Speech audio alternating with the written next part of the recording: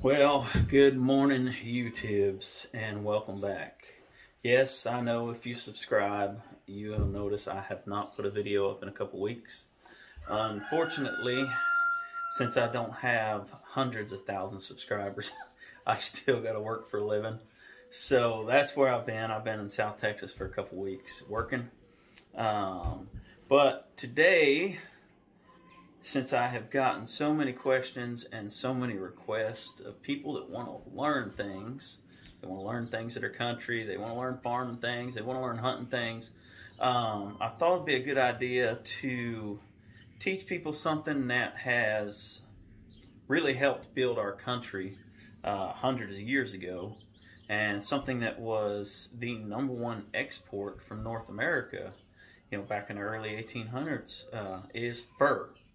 So today I'm going to teach you what I consider the easiest way to tan fur, put up fur, to make clothing items out of, to make different projects, hats, I make shoes, I make puffballs for beanies for my wife and my daughters.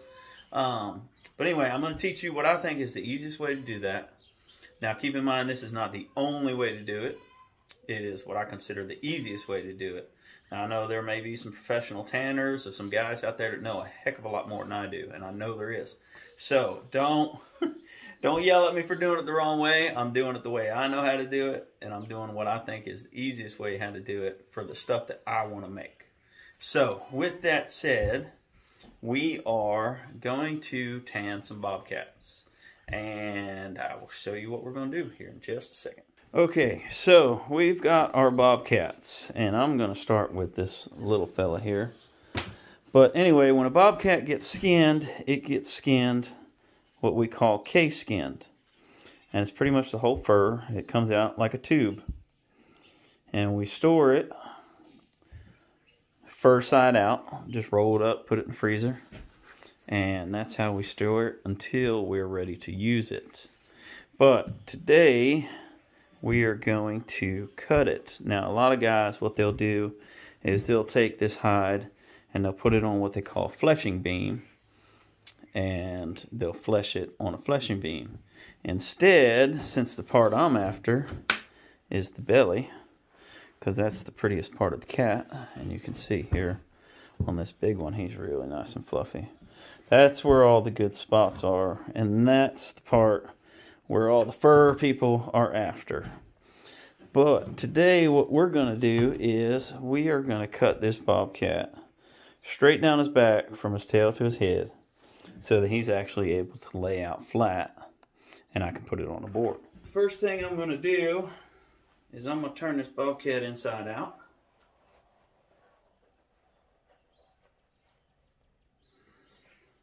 Some of y'all may think this is gross.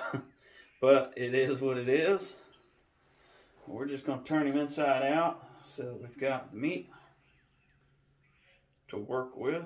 And I'm not cutting the fur, because what happens is if you go to cutting on the fur, you cut it uneven and you've got some edges that are messed up and they don't have fur on them. And we do not want to do that. So we're just going to get this guy turned inside out, and that's really all there is to it. And then what we're going to do is we're going to take our knife or a really good pair of scissors. I like to use a knife so I don't cut the fur. And we're going to find the belly, in which you can see the belly because bellies are usually a lot thinner. But you can see those spots through the belly. Okay, we'll turn it around because we know the tail's on the back, and we're going to cut just a straight line from the tail all the way down to the head. That way when we open up, he lays flat. Okay, like I said, we cut him straight down the back, and this is finished product of cutting him straight down the back. I'm going to keep the legs on, just because in the end it's going to give me a little bit extra to work with in case I need to make something small. I just like having little scraps and stuff like that. But as you can see, we've got him opened up. Now our next step is we're going to take that piece and we're going to stretch it out and nail it to that board. Because what you don't want this thing to do is you do not want it to dry and not be stretched. Because what's going to happen is if you let it dry and you don't have it stretched out, then it's just going to crinkle up and you're not going to have as much fur to work with. So let's get this dude on the board and we'll get to fleshing it out. So once you get him started, it doesn't take much, and like I said, it's just a matter of stretching it every little bit, getting it tapped down. What you want to do is, me personally, I want to make sure I get it stretched as wide as I can. I'm going to put a bunch of nails in this thing.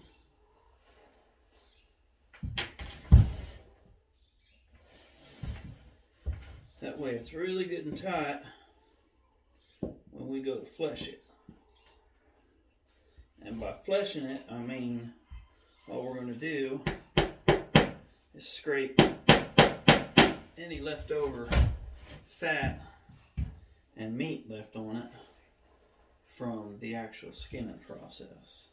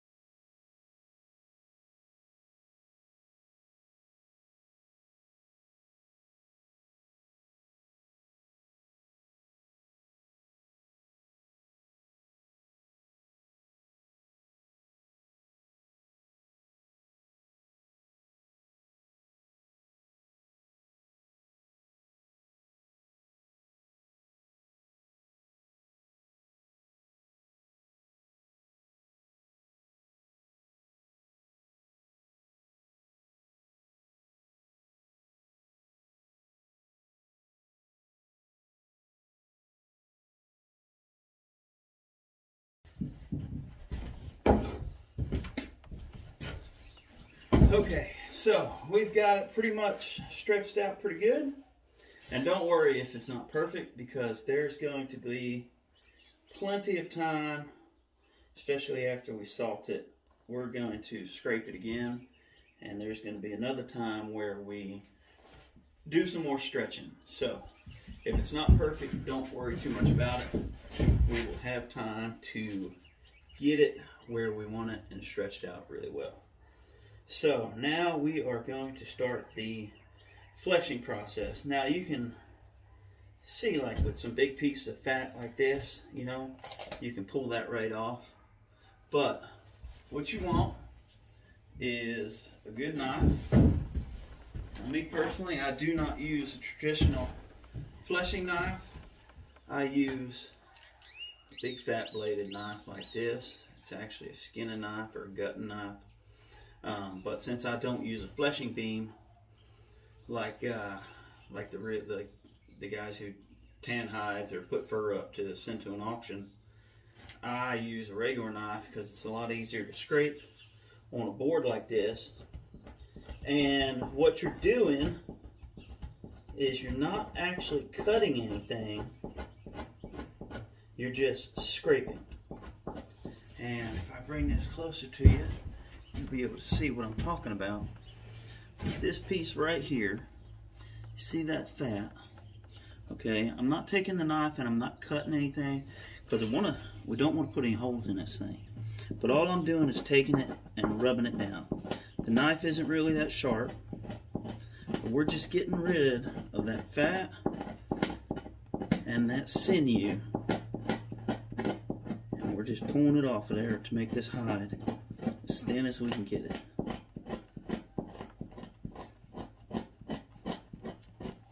And this is what you end up with.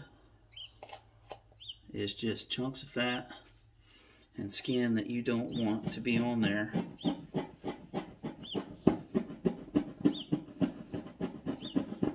It's also why you stretch it out real good, because you don't want that hide to be moving or bunched up, because then your knife will be able to cut through the hide. And we don't want to make that mistake. So you can see the difference right here that I've already done compared to over here. And that's all we're going to do here for a little bit. So let me get that finished up, and then we'll be right back. Okay, so we have got it fleshed out about as clean as we're going to get it right now. As clean as I want to right now, but you can see there's no real big pieces of meat.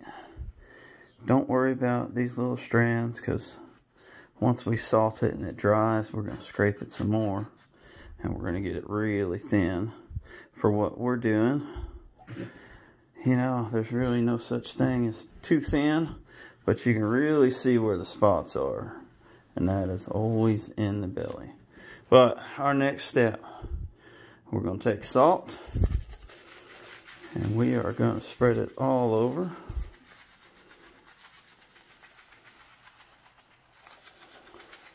And you can't have too much salt. But what we're going to do is let this dry. Let that salt soak up as much moisture as it can. And when we come out, it's going to be like a really hard piece of paper. So get that salt on there, rub it in real good, get it all the way out to the edges. Get up underneath your legs. Get it on your legs, because we want them to dry too. You can see, you can't see right now, but I made a little mistake, put a little cut in it. It happens. We'll sew that up before we're done. That way you never know it's there. I get my legs real good and salted. Get that done. What we'll do when we're done is we're going to let this sit for about 48 hours. By the time we come back 48 hours, this thing's going to be super dry. And we'll be able to brush that salt off of there. And then put what we're going to use to actually tan it with. Now, you don't really, if you're going to tan and you have the time, you don't really have to go through this salting process. I do, because I like to do more than one hide at a time. So I like to get it salted, and I like to set it, let it sit. Then I have other things to work on while it's drying. Okay, so that's that. Okay, y'all. It has been 48 hours, and we've got our hide good and dry. All the salt's dried up, the hide's nice and dry. So at this point, what we're going to do is we're just going to rub all that salt off of there.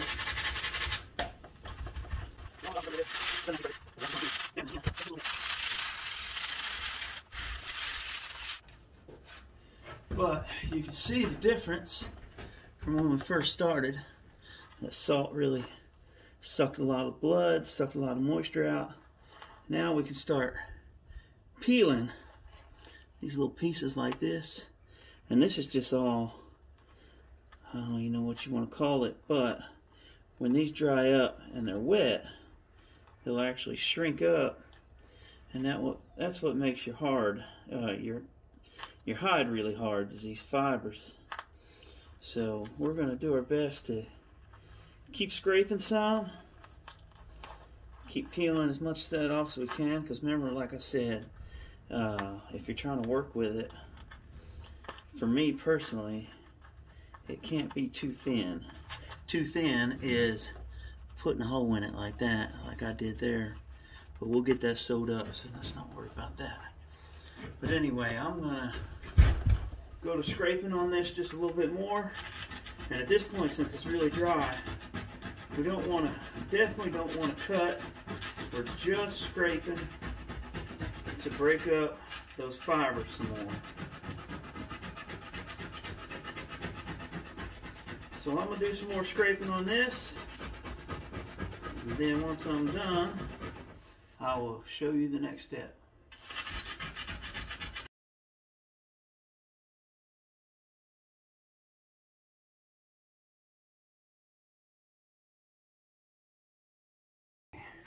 So we are done scraping.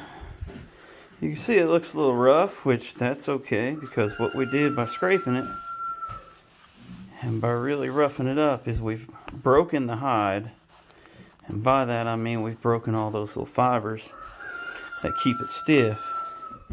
And you can see before even the tannin or the oil in it, it's already pretty soft. And I could work with that right now for the things that I want to do. But as far as the tanning process goes, we have to do something to seal those hairs and set those hairs on that hide so that the hair doesn't slip and start slipping later on. So that's what we're going to do next. But first we are going to hydrate this thing. Get a little bit wet. I have no idea what I did with my water bottle. I know I just brought one out here. Okay, so we're just going to get this thing a little wet. Just trying to rehydrate a little bit because our tannin solution is going to soak in a lot better with it being a little damp. And this is just water. Just going to rub that around, make sure the hide's nice and just a little bit damp. We don't want it to be soaked. I might actually have a little bit too much, but it'll be okay. Now you can see once it's wet, you can really see how thin we got it. Got a couple little holes I need to patch up here real quick. Other than that, we did a pretty good job. So our next step is to go over here to our grocery store. And this is the part y'all are gonna like. It makes it really easy. Instead of using chemicals, you can buy store-bought chemicals and stuff like that to tan with. But we go the better route and the more natural route. We come in here and we steal some fresh eggs from the girls. I know, sweetheart. Claim all you want. I sure appreciate it. Here's all little butt nugget layers. Hey, they provide us what we need. We use everything natural. Don't have to apply no chemicals. Don't have to worry about anything. Fresh chicken butt nuggets to the rescue. Now, a lot of people don't use this method. A lot of people don't even know about this method. But egg yolks will tan fur. It's not the professional way, but for me, it's the easiest way. And I guarantee for y'all, it's the easiest way. Because eggs are a heck of a lot easier to get than tanning chemicals. And it takes it's a lot quicker than going through something like a pickle process or something like that where you got to soak a hide for a couple days. The egg yolk process is a heck of a lot easier. So let me get those mixed up and then we'll get those applied. Okay, you guys, so we've got our egg yolks mixed up. And now that our hide's nice and damp, we're just gonna pour the egg yolks on there. Now on a bobcat this big, I'm using 3 egg yolks. Don't really need much more than that. On a bigger cat or a bigger piece of hide, you know, you can use 4. There's several ways to do this. If you want to go natural, one is brain tanning. They say that any animal that you're going to tan has enough brain matter to tan their hide. Whether it be a cow, a deer, a rabbit, whatever it is, you take the brain out, smush it all up, mix it with some water, whether you're doing it in a blender or however you're doing it. And they say that should be able to tan your hide. So we're just going to rub this egg yolk all over the hide. Get every little piece covered. I don't worry too much about my edges because I'm going to end up trimming my edges off anyway because they're really hard to get broken. And I usually just end up taking them off. But anyway, we're just going to spread that all over. I'm going to need 2 hands for this, so I'm going to put y'all down for a minute. Then we'll come back when it's done. Okay guys, so we've got that all good and covered in our egg. Now, what we're going to do is we're going to take a damp towel. It doesn't have to be soaking wet, just damp. Something that's not going to completely dry out over the next 2 days, 48 hours. And we're just going to cover up our hide. Get it pressed down on there real good. And we are going to let that sucker sit again for another 2 days, 48 hours. Somewhere in there. And then when we come back, it's just going to be time to wash it. And then let her dry, put a little oil on it. And it should be good and ready to start working with and get some things out of. Alright, so we've got our hide. And never mind my partners here. They are worried to death about what I'm doing. So now our next step is we're going to take this out and we are going to wash it. Wash both sides. Get all the egg washed off of the hide side and get the fur washed up real nice. And then put some conditioner on it so it comes out nice and fluffy and smooth and silky. So let's head out front and we are going to wash this thing. Okay guys, so we are going to start with the hide side. And all we're going to do is just soak her down. So all we're doing is cleaning.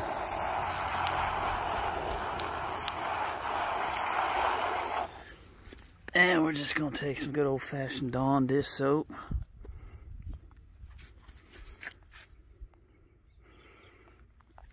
And all you're worried about doing is getting the egg wash off. That's all we care about right now. And we'll just roll it. Not too much. Just not get the head off. Just put the egg. All we're doing is wash the side. Me is all we do is make sure we don't throw there. You know, soak down. Just swirl it together. That's all we do. Keep it. You stick it in there. Leave it around. You blow it like you're see it. See what dirty. It's horrible. We don't want it dirty. We get it okay. Okay, so again, swirl it good. Next one, wash the soak out. See what that's on. Just by giving it a little wash, well, the spots really come out really good, don't they? But anyway, I'm going to do an extra step, and you don't have to do it, but I like to because it's just me, and I think it comes out better. But I go in the bathroom and I steal some of the wife's hair conditioner.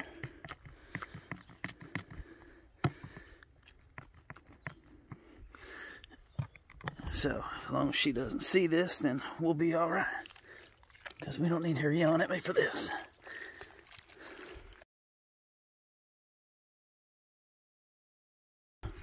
So let me get that scrubbed out, rinsed off, and then we'll get to drying it out.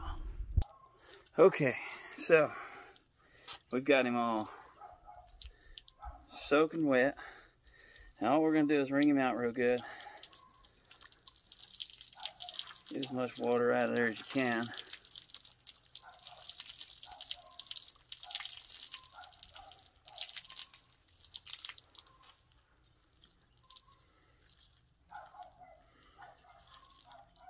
Don't be afraid to twist him up a little bit. It's not going to hurt anything. That egg has already set our hair, so your hair shouldn't come out. Shouldn't slip at all. Just don't be afraid to get after it.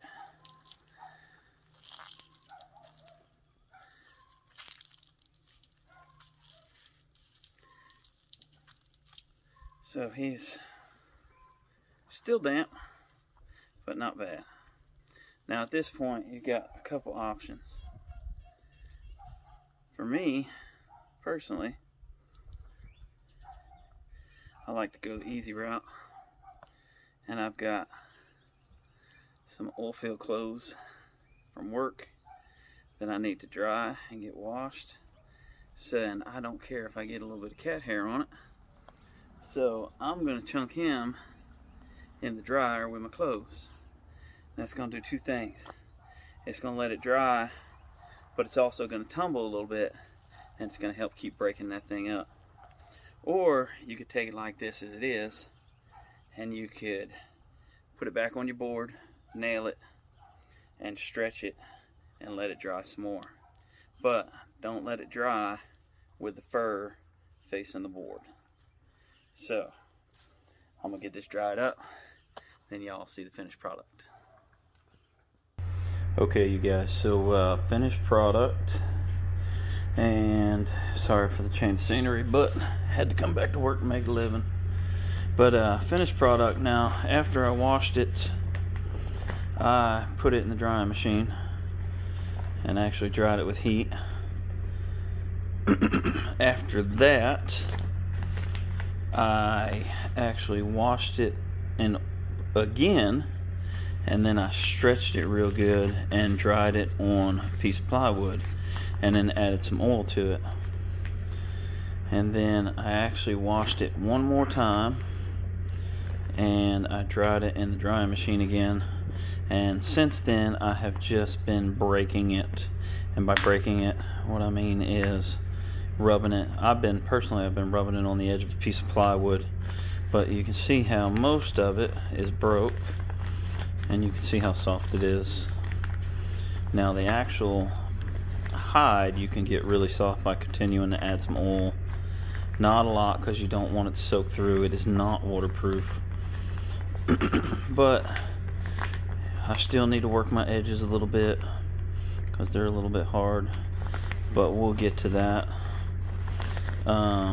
I'm just going to keep breaking it on a piece of plywood or anything dull but that has an edge, and you can just, you know, work it back and forth on there, and it'll break up them fibers and make it nice and soft. But man, you can see how pretty it turned out. It's got a lot of colors in this cat.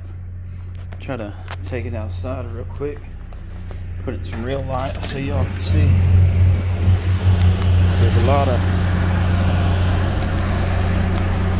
colors, and sorry for the noise, it gets a little loud around here, but you can really see the cat had a lot of black on top of his back, a lot of orange. But that's all she wrote, you guys. Hey, get out there. Let's start getting back to the way things were. We can make our own stuff. I'm actually wearing something I've made right now. fur-lined croc strap. Pretty sure I'm the only one with a pair. Until y'all see this, then you can make your own. But hey, thanks for watching, and let's get out there and make some things.